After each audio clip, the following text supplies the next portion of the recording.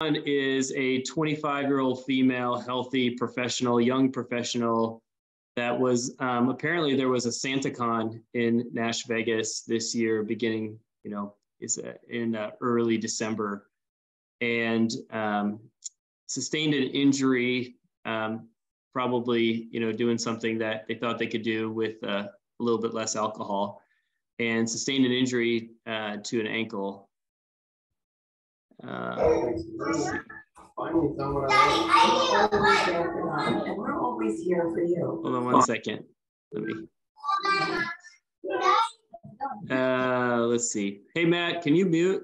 And all the options have you up in the air? Matt, calendar. All right, I think we're good. So these are the X-rays. It's my AP and mortis and my lateral. Jan, what do you think? This comes into the ER. These are the injury films. What do you think of these X-rays? Yeah. So the first thing is, I don't think I can grab hold of your screen, but if you can point out how the talus is laterally translated. So that means the talus is more, under the fibula as opposed to the tibia. For everybody on the call, can you put on your laser pointer? Yeah, let's see here. How do I do that? Annotate. Or at least your mouse. Because these are key things to kind of realize what we're looking for, both preoperatively and intraoperatively, when we're assessing our reduction and plan. So if you could see here, that fibula, is fractured. The talus is laterally translated, and you also have a medial malleolus fragment. So this is an unstable ankle fracture. This is not one that needs to be stressed or anything like that. But when I see this, as one of my partners says, what would the fifth grader do? And the fifth grader would try to push that lateral malleolus, which Nick's pointing out there, medially to reduce that talus back to its home. Yeah. So if residents call you about this, I'm assuming that they're managing this and they're calling you after they've reduced it and splinted it, or if at all. But if they call you about it, what are you instructing them? Yeah. So like you just said, this needs to be reduced. This should not go out of the ER without a reduction, because this can cause a lot of, this is not only a bony injury, but a soft tissue injury. So, I instruct them, they got to reduce it. If it can't be reduced, this gets admitted and fixed the next day. Yeah. And the spot that you worry about a lot of things, but, it's on the medial side here. If it gets left like that, because that, as you might imagine, is putting a lot of tension on that medial skin. So that's the spot we kind of worry about. And sometimes you may see these come into the OR and you'll notice that there's some fracture blisters, especially if it's, real high energy. And it seems like a lot of times they're on that medial skin there. So that's a little bit of an area that can be threatened you want to be aware of. Right. So remember, tension is always bad. People don't like tension in their lives, and neither does the skin or soft tissues. So words for the wise. And then what about the lateral view? Can you go to it? I didn't see. There we go. Yeah. So once again, you can see the lateral malleolus fracture, the fracture of the distal fibula. It's a long spiral, it looks like. You can't really see if there's any posterior mal. It doesn't look like it's a large one here, but many times I do get a CT scan on these, and these will show a small posterior mal fracture as well. But otherwise, it just shows the fracture displacement, I think, on these two, on this view.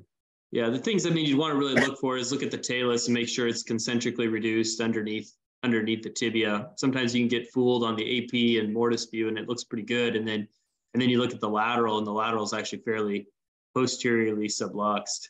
So you just want to make sure you double check that. And like you said, looking to see the posterior malleolus.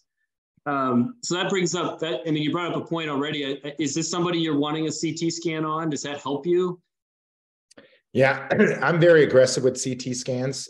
So the answer is yes. I think, a couple of reasons. One, you can differentiate if there's going to be a posterior malleolus fracture, which I'm more aggressive fixing, but also if there's any, I don't always scope my ankles. I do scope some of them. And if especially, you know, it gives me an idea if there's loose bodies and so forth within the joint as well. Yeah. Yeah. So, and then if they get this splinted, just like to have some idea, if they get splinted and this would be one you're comfortable sending out as opposed to fixing it right away. I prefer to fix them right away. I think it's easier I think it's easier for us. I don't know if it's easier for the patient. But the reduction, you know, when you go in there at 24 hours is much easier to do than waiting a week or two. What do you think that time frame is? You know, just for, you know, some of those who have been in the OR and were like, you know, you're starting to see some callus formation, because I'm sure everybody on the call, or a lot of people on the call, have been in cases which it's relatively early on, within 24 hours, and it seems like it's a lot easier. And then at what point does it become a lot harder? Is it more than a week? Is it 2 weeks? Yeah, as long as it's reduced well in a splint, I think up to 2 weeks, you know, 1 to 2 weeks does not make a difference. After 2 weeks, you start to see a lot more healing. Yeah. But that's assuming it was reduced, right? And at least in the ballpark. But what about you? Are you admit and fix early? Are you? Oh no, I'm trying to do these as outpatients as much as possible. But so I mean, you know, I'm happy to get them done sooner as long as the swelling allows. It's definitely, like you said, it's definitely easier. But as soon as they get, you know, close to that 2 week mark, it gets a lot more tricky. Or not tricky, but just it's a lot harder. They don't come together quite as easily if you did this one the day after. Yeah, and I think it also depends on the resources of an institution or where you're set up. Like for us, yeah, many times we're admitting these because we have the trauma room the next day, where, you know, I may not know when I'm going to have elective time, you know, in an outpatient center to do this. Yeah, yeah. There's a couple of questions here. Great. At what point in intensity or injury are you letting it to sit to respect soft tissues, or is it only high energy? So what about you, Nick? When are you waiting to fix ankle fractures, and when are you fixing them acutely? Yeah, I don't have a specific time. I like to see them in clinic, and then as long as they look, you know, not excessively swollen, they have some wrinkles. And what I mean by that is when you look at the skin, it's not super tense, and you kind of start, as the swelling starts to go down, you start to see some wrinkles present on the skin.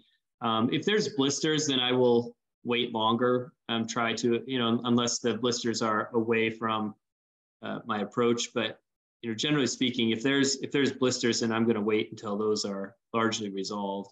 So it's not a specific time that I'm waiting, but, you know, that those are the clinical signs I'm looking for. How about you? Yeah, so I'm very aggressive fixing them early. And so I think if you fix them usually within 24 hours, you don't have those issues of blisters because it's too soon. Mm-hmm. But you know, that also is if it's a very high energy injury, I do occasionally will X-fix them if they're dislocated and I can't split them and they need like soft tissue care, right? If they have blisters that need to be addressed and we can't hold them reduced in a splint, I have no problem X-fixing some of these and staging them at a later date. So you know, you got to respect the soft tissue. Like I said, this is a bony and a soft tissue injury. Yeah, so that's right. You know, I always talk about patients when I see them pre-op that, hey, if your soft tissues are bad, you have blisters, etc., I'm going to put an X-fix or a cage around your leg for a week or two. So I kind of tell them beforehand, because I don't take down the splint because, you know, if they were dislocated, I don't see the reason to try to, you know, make them dislocate again in the pre-op area. Yeah. All right, let's move on to the next slide here, maybe. All right, so we did get a CT scan in this case. I think she got it before she left the ER. I don't have the whole cuts, but I kind of wanted to kind of pare down to what I think I'm mostly looking for, which is a posterior malleolar fracture. Here you kind of look at the sagittal, which is that top left corner, the image on the left, and then the axial, which is the image on the right. And those are kind of my go-tos. I don't know, maybe there's more that I should have included. How about you, Jan? Yeah, I love looking at that axial image as well as the sagittal, because if you look at that axial image, you can see that the AITFL, so probably the anterior syndesmosis, is intact, right? That just looks like where it should be. And so that makes me more confident when I reduce that lateral malleolus, and I did, that the syndesmosis is going to be already reduced because part of it's already in its home. Yeah. Yeah. And there was a question here that I got with posterior malfractures. Are you fixing more due to PITFL and syndesmotic complications? And I think I'm fixing more because I think when in an unstable ankle fracture, you want to, reduce the areas of instability, and it's going to help you hopefully reduce your syndesmosis that way in a more anatomic fashion. How about you, Nick? Are you fixing more? And if so, why or why not? More. You said more of the posterior malleolar fractures. Definitely have trended towards fixing more of them, and even in smaller cases. And again, largely due to providing some stability to syndesmosis. Now, I guess I feel I'm probably fairly aggressive with fixing the syndesmosis, even if it's a subtle instability. And so, if there's a posterior malleolar fracture that I fix, even if it's fairly small, I have a fairly low threshold to, back up the fixation and add syndesmotic fixation.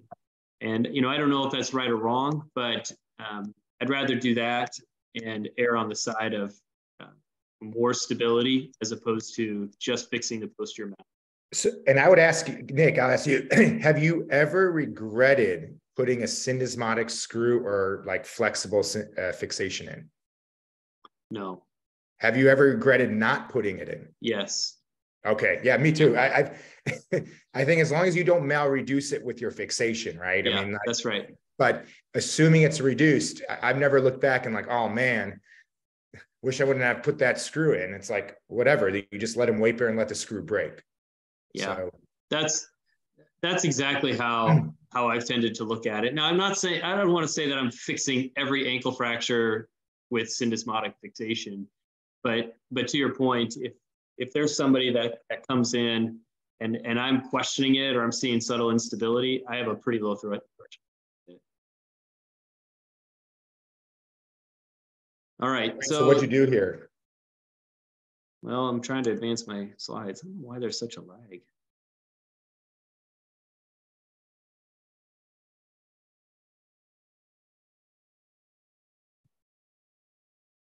Maybe it's this.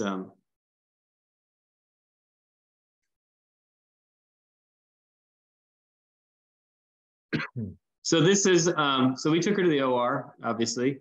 And, this is kind of how my setup looks in the OR. I'm an aggressive bumper.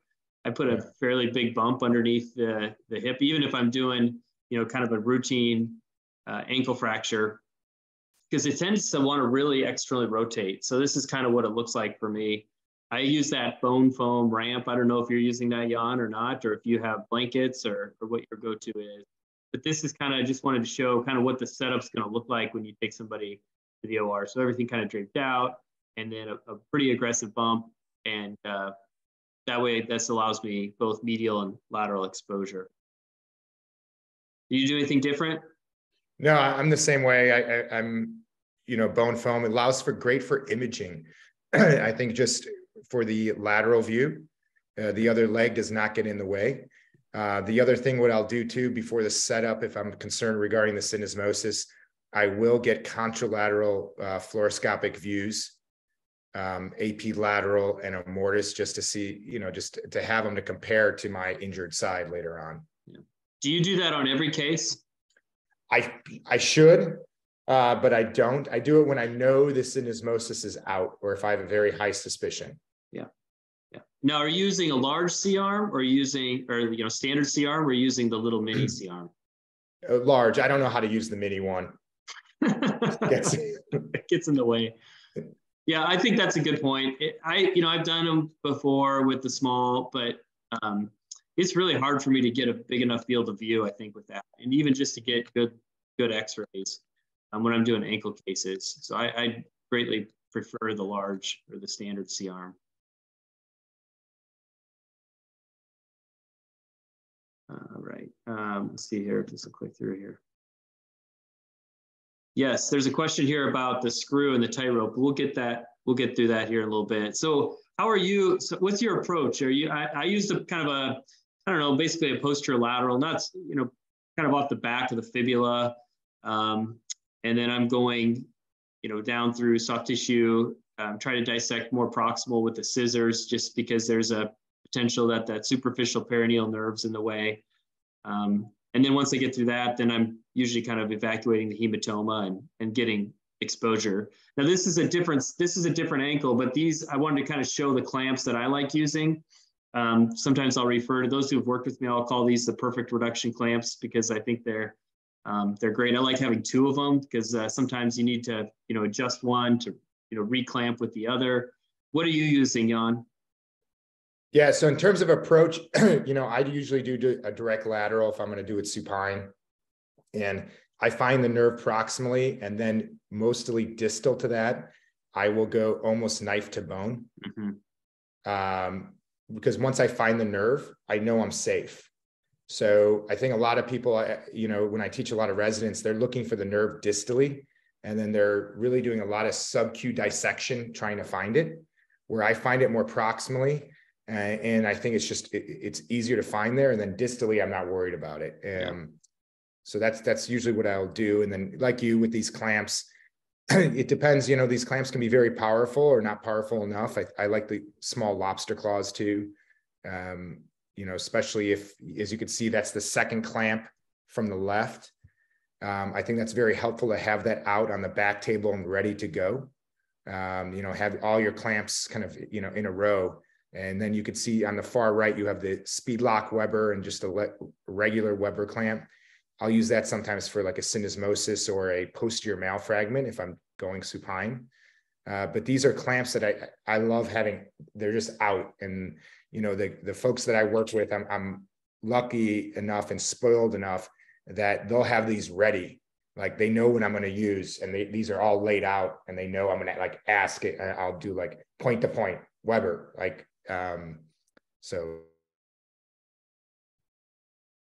but yeah, these are all great clamps to have on your back table. Yeah.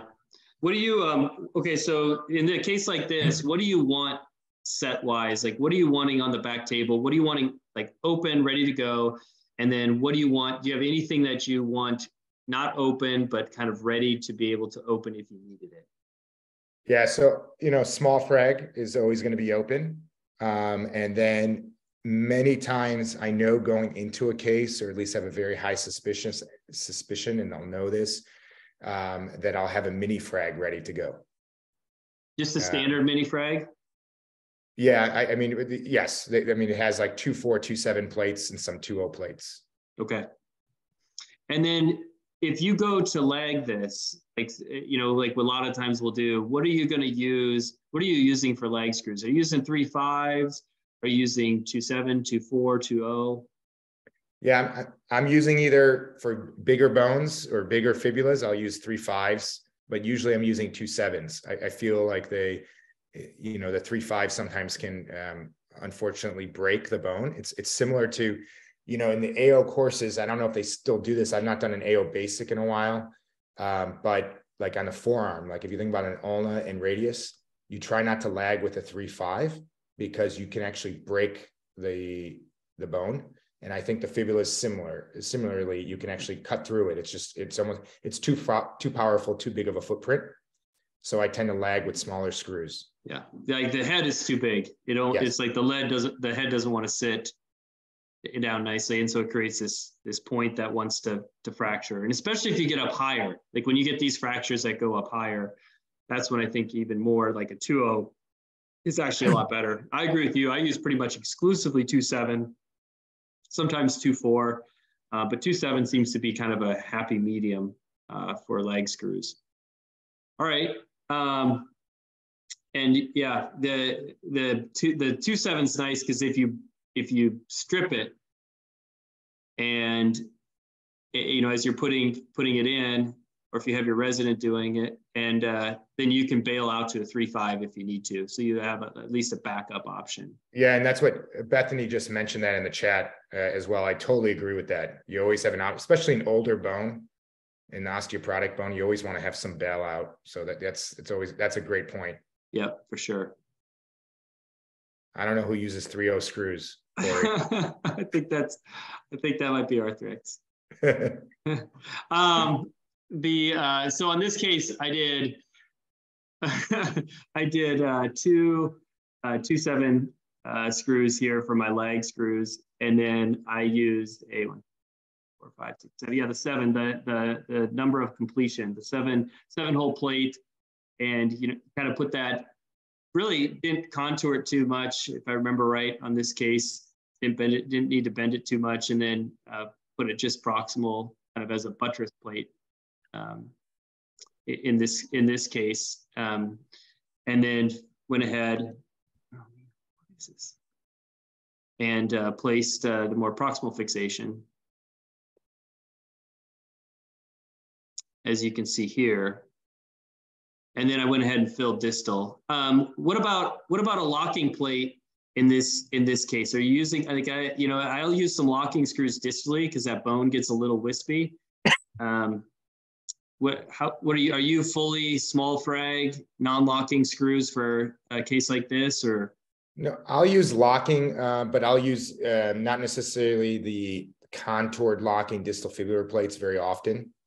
I find that they sometimes are not great for, in terms of soft tissue irritation distally. So I'll use like a 1/3 tubular, but I can use like a locking 1/3 tubular with sometimes distal locking screws. And then if I'm worried about the fixation, then I'll put a 90/90 plate. So I'll use an orthogonal plate with a mini, something from the mini frag set, like a 2.4, 2.7. Just to lock in the distal fragment. Yeah, so that was a question I had, was when are you going to 90/90 plating, on these cases? Yeah, I'll go to it when I'm worried about the distal fixation or an osteoporotic bone. I'm very quick to go to 90/90 plating. And where do you put the plate? Anterior? No, I put the plate posterior lateral. So I have like an anti-glide plate. And then I put a direct lateral plate. Okay. And then, and you'll do that as opposed to doing an anatomic pre-contoured plate? Yes. Before you would do that? Correct. Yeah. Bethany brought up a good point that some of those pre-contoured plates will pull you into a little bit of valgus too. Almost to the point where if you're going to use it, I've sometimes bent it a little bit to take that out. Yeah, and the question about periosteal stripping, I'm not worried about it. You don't see too many fibular non-unions, thankfully. Maybe we just get away with it.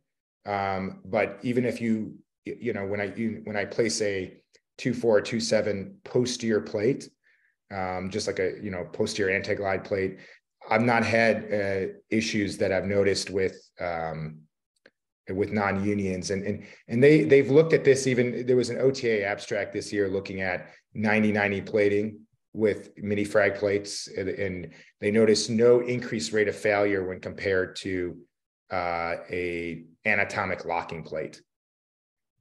So equivalency, but I just think I think it's just easier to do than the anatomic plate. Yeah, because I think the anatomic plate doesn't fit always. Just like you said it, and so I don't have to contour it. It's much easier to contour a 2.4 plate than an anatomic plate, and then worry about it if it's not fitting right. Am I doing something wrong, and so forth. Okay, well, good points. So here now, as we go to the medial side, one question about the medial side: when do you do your medial exposure? Do you do that right out the gate? Do you expose both of them? Do you do one and then come back to the other? Yeah. So if there's fragments within the joint, I'll usually expose it at the same time. Okay. Because I want to wash out the joint thoroughly. Because when you have the lateral mal that's not fixed, and you could basically dislocate the ankle again. And, wash it all out, get all the, cartilage fragments out of the joint. But otherwise I'll do lateral first, then medial. I don't think it matters though. Yeah. Yeah. I try to do the same thing as well, where if I'm exposing them, get them both exposed, and flush out the joint and then make sure that's looking good. Yeah. So here, there's a question too that I got sent. So this medial mal fracture. So what are you looking to set for your medial mal? Like what's your common fixation construct here, Nick? You mean in terms of like what landmarks am I looking for? No, I mean like your fixation, like what do you need? Like I saw you had a little dental pick that you brought up onto the screen. Yeah. And so in terms of the reduction, you use, what else are you using to reduce it? And then once you reduce it, how do you fix your medial mal? Yeah. So I like the dental pick a lot for these parts of the fracture, because I can kind of fine tune the reduction. Sometimes I'll put a couple of K-wires into the fragment and then use the dental pick to refine the reduction.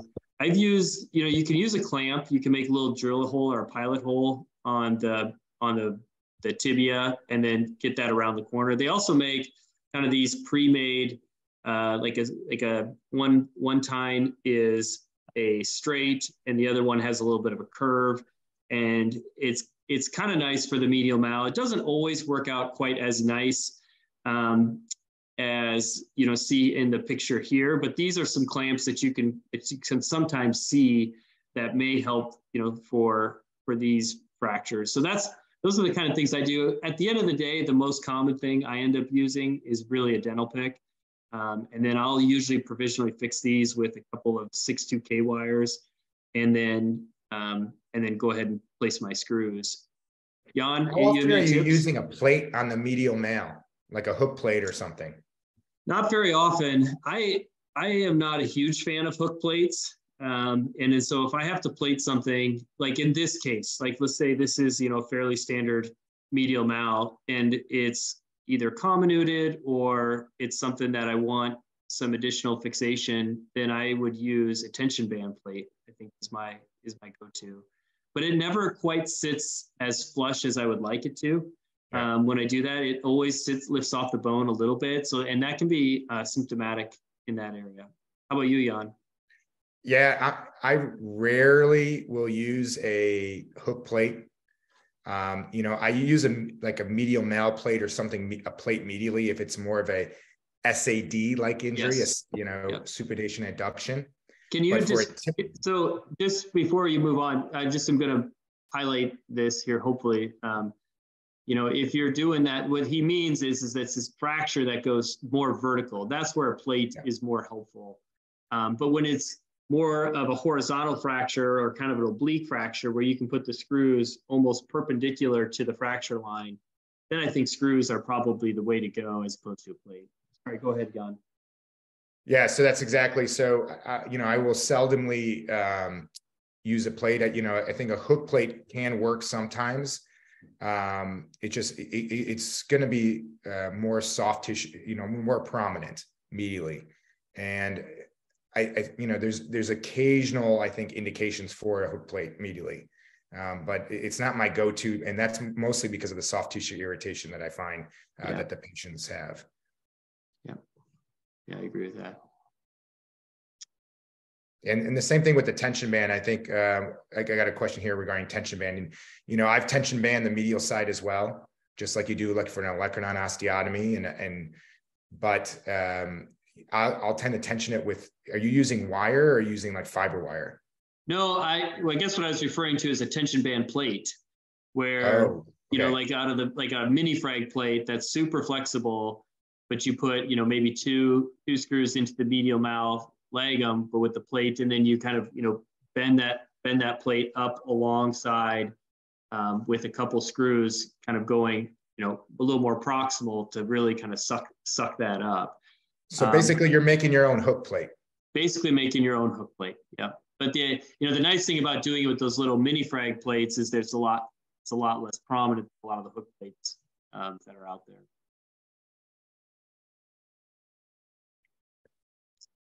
So in this case,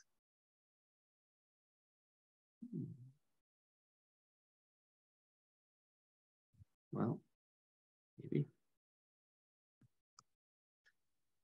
So we did 2 medial mouth screws. I just used, I think these were 3/5 screws. You can see my angle on that lateral view is a little bit anterior to posterior, which I don't really mind. If you look at where that sits, that fracture sits a little bit oblique in that plane anyway. So, that was a little bit more of a oblique angle. And so they're directing posterior. I had to switch out one of my screws because it went out the back. It was a little bit long, as you can see. In this case, if you really get critical. And then, this is my cotton test. And this is maybe where I struggle a little bit, is discerning, instability. So what's your cotton test? What are you doing there? What I do is I put my hand on the proximal tibia. I put a clamp on the, onto the fibula. And then I will pull it, externally rotate it, try to move that fibula laterally, trying to demonstrate any widening across the syndesmosis. And I want to look to see if there's, and then I'll do an external rotation stress exam, which, I don't really have on this saved, but where there's, see if there's any widening on the medial clear space or widening between the syndesmosis. And, the thing that's interesting, and I'd be interested to get your thoughts on it, is that, sometimes I'll do it and I'm like, yeah, it looks pretty good. Doesn't look too bad. In this case, I didn't think it looked too bad. And then I'll kind of look at it directly and I'll push it posterior, anterior, externally rotate it and look for like sagittal instability or external rotation instability. And all of a sudden you start to you can just visibly see the thing moving around. And so I probably have a pretty low threshold in that case to proceed with syndesmotic fixation in this case. What about you? Yeah, I'm the same way. I'll do an external rotation test and a cotton test. And then I also just look, for sagittal instability. And that's why I like to get the preoperative, or intraoperative fluoro views of the contralateral side, because I want to see where that fibula is sitting on the lateral view. And I think that's key in reducing the syndesmosis correctly. Yeah, I think so too. Yeah, the lateral seems to be a more important predictor. Hey, before I get too far, let's talk about medial mouth screws, because there's a couple questions about annulated versus solid screws. What are your thoughts on that? I use solid screws. I don't think it matters. What everybody, people can use whatever they're comfortable with, I think. So, I mean, if you're looking right at the medial mal, I think it's just as easy to put when you're using a drill bit and you're using like a 3/5 screw, the 2/6 drill bit is a lot easier to control as opposed to a very flimsy cannulated wire. Mm-hmm. So that's why I prefer solid. I think it's easier and more reproducible for me, at least. Yeah. I really like the solid screws on the medial mal. Again, I don't think it matters that much, clinically from one to the next. So I think that, I think either one's an option. But, one thing I do like about these is I can get a little smaller. When that piece gets a little bit smaller, then I can go to a 2/7 or sometimes even a 2/4 screw. So that part is actually really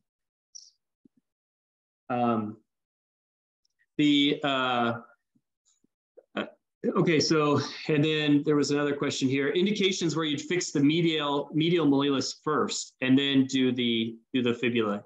Any indications for you, John? I think if it's open, I go for the medial side first. Or if I think something's trapped in it, like I said, if it's there, but like I said, if I think there's multiple loose fragments within the joint and I open medially and I can see the reduction, I think it's fine to fix medially first. There's no harm in it. I know some surgeons and some very, very well-known trauma surgeons, that is their preferred approach. They go medial first, then to clean out the joint. And then since they're there, they fix the medial side and then they go lateral. Yeah. And so. Yeah, if it's like a comminuted fibula and I got a good read on the medial mal, then I'll go medial first. That's probably the most of the time when I'll do that as well. It just seems like it helps make sure that I got that if I know I can get that part better than what the fibula is going to look like. Yeah, the other thing that's really key in terms of so you got to use the clues that are given to you during a case. So for example, if you can get your fibula well reduced, okay, and it's like a simple fracture pattern and you get it perfectly reduced, your medial mal will usually line up. And so I think it can help you sometimes, like, judge your reduction on the lateral side because of the ligamentous taxus. So if you notice something, if a person thinks their lateral mal is perfect, but their medial mal is way off, they should probably reassess their medial mal. I mean their lateral mal reduction. Yeah. So in this case, I did see some more instability just clinically. I didn't see so much on the X-rays, but as I was looking at it, I was concerned enough that I went ahead with fixing the syndesmosis. And I use a lot of flexible fixation tightrope, device.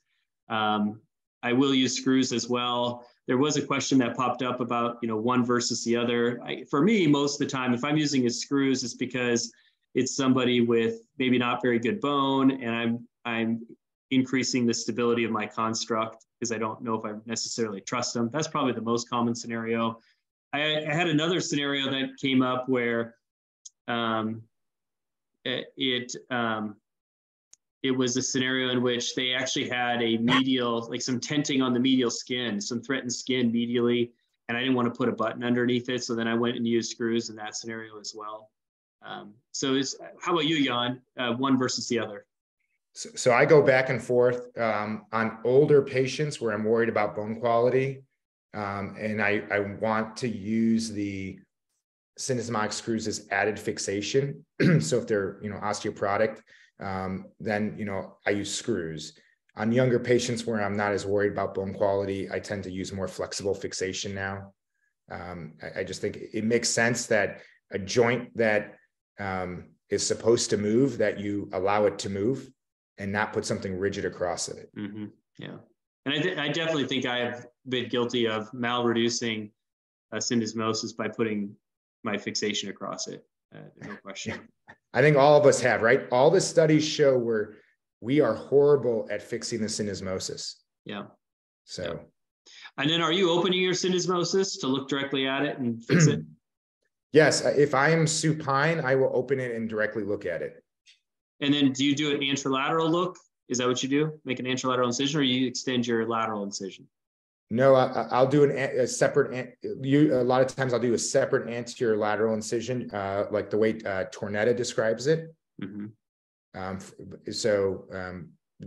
But if I'm prone, I can't do that. Yeah. So okay. So if you're doing that, what are you looking for when you say you're opening it to look at it? What? You're looking at the cartilage in that. I can't take care. Can you go here? I'll show you here. Yeah. So. Yeah. You want to make sure the cartilage lines up in that area where he's on the lateral or the medial part of the fibula, as well as the lateral part of the plafond. Yeah. And it just kind of it looks like it's congruent, almost like Shenton's line of the hip. Sometimes I've heard him refer to it as a Mercedes sign or something like that, where all those lines, all those areas come together. And if you do an anterolateral little, arthrotomy, you can still look, right at it. There's a question: is fixing the syndesmosis if you're having to fix the ankle from a posterior or prone position approach? Jan, I think we've talked about this before, but just 30-second highlight on that. Can you repeat that? I didn't hear. If you have to fix the syndesmosis and you're prone. Yeah, I don't like doing it, but I did it today. So I do the same things. I compare the lateral views of each side, and then I'm just, I will, I'll do it the same way I would do it supine, but I can't look at it directly, unfortunately. So it's all by X-ray views. Yeah. So when I do my flexible fixation, I tend to use the system I have. It has a cannulated technique or a solid drill technique. I actually like the cannulated technique because I like to put the wire and then check it. I've had some that end up either too posterior or too anterior. And so I'll put the wire in and I'll get it all the way to the far cortex, and then I'll get a good lateral just to make sure I know about where it's exiting. Maybe that's over engineering it, but I've liked the way, then I at least have some confidence that I know where that button's going to sit on the medial side. And I'll do the same thing or a similar thing where I'll look at it. I don't always make the anterolateral thoratomy. Sometimes I can get that lateral incision and kind of retract up the front and look at that space. I feel like I can see it pretty well. I know that's maybe against literature a little bit, and it depends a little bit on how bad that syndesmosis looks. This is a good question here by Roth. For a Mason-New fracture, consider using hybrid fixation and hybrid fixation with rigid and flexible for the syndesmosis. Why, and if you would, which one would you put in first, the screw or the flexible fixation? So Jan, so you have a Mason-New, you're not fixing the fibula. There's some argument that you should use some hybrid fixation because a screw gives you some more rigid stability, so you're not length unstable, and then also use a flexible fixation, in addition to that. So some hybrid fixation in that case. If you're doing that, that's a good question. That's something I've thought about before. Which one are you putting in first to fix it? Yeah, so if I do hybrid fixation, I will put a screw first and then the flexible fixation. Because I think you want something rigid first to maintain your length. And then you're backing it. For me, then I look at it as backing it up with the flexible fixation. How about you? Well, I've gone back and forth. I guess what I've tended to do is I'll make that anterolateral incision in that case, and then look at directly at the syndesmosis, make sure it's reduced, pin it, and then I think I would put the flexible in first because there's some thought that as you secure that down, it kind of lets that find its home a little bit, and then fix it with the screw. But I don't know if that's right or wrong. I don't know if anybody's seen anything. Yeah, so it's funny that you say that because the last time I did that by accident, and I usually do screw first, then flexible, and I did the opposite, and I was like, it's not going to matter. And what happened was, so I put the flexible and I got it really tight. I thought really tight, and then I cut the suture, and I put the screw in, and I got it a little bit more compressed. So you think it was this? I mean,